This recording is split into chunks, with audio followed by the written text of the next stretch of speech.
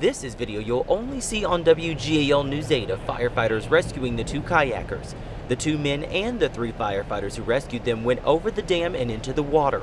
Because the kayakers went beyond the marked buoys into a restricted area, they could be sighted. You've got 200 feet marked above, and then downstream it has to be marked 100 feet. The kayakers were already past those points when fire crews signaled them to turn back.